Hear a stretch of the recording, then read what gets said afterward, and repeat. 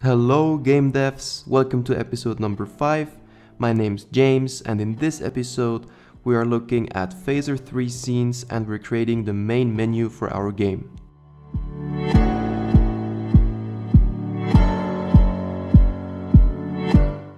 Before we get started, we need to change the tile size in our game. As you remember in episode number 3, I said that the tiles are going to be 16 by 16 pixels, and that's why we set the width to 360 divided by 2 and the height to 640 pixels divided by 2. However, I'm almost done creating the game Endless Cave. If you want to play it, I put the link in the description below. And I realized that 16 by 16 pixels is too small. We want to use 32 by 32 pixel tiles, and for this reason we have to change the width and the height in the game configuration, and we also have to change the width and the height values in the resize app function. Now that we have doubled the size of the game screen, the text that we created so far is only half the size.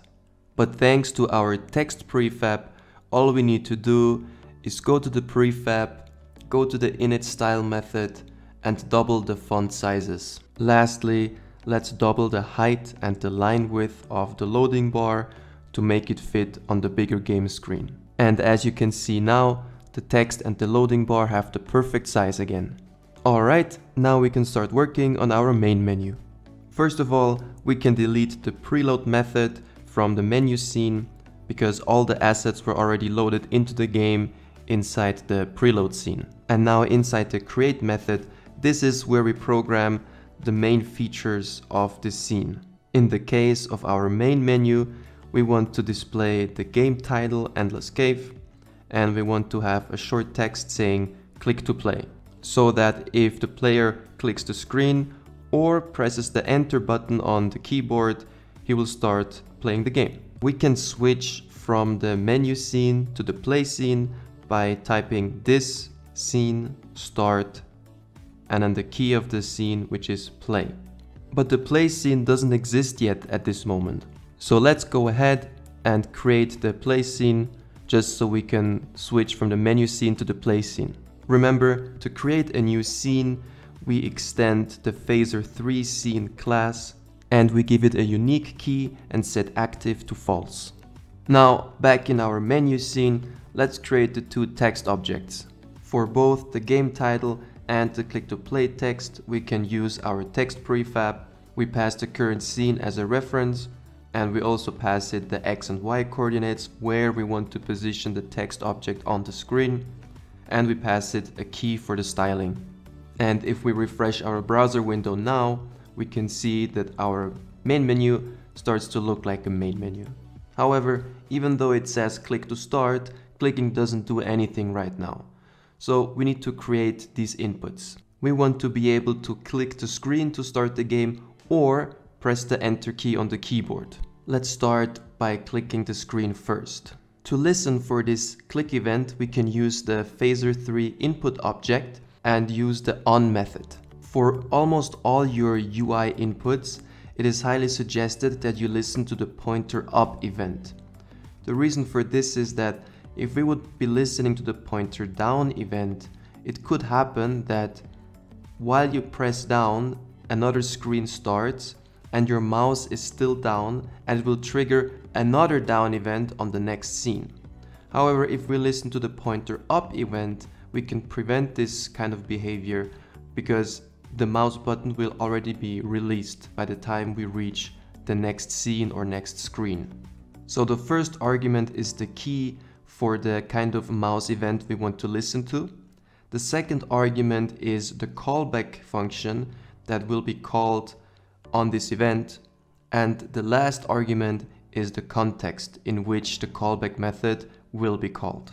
In other words, this line of code is saying whenever I release the mouse button anywhere on the screen, run the go play method. And if we look at the go play method, all it does is it starts the play scene. Now let's do the same thing, but with the enter key on the keyboard. The keyboard events work a bit differently because we cannot listen to a specific key on the keyboard. Actually, whenever any key is pressed, it emits an event, and that event has a code saying which type of key was just pressed. So let's create a function that listens to this keyboard event and only runs the goPlay method when the enter key was pressed. And for the same reasons we listened to the pointer up event on the mouse, we are listening to the key up event here for the keyboard. And as you can see now, with Phaser 3, it's very easy to listen to these types of events. Here we listen to the keyboard event where we release a button, and it's gonna run the handle key up function, and it will be executed inside the scene's context.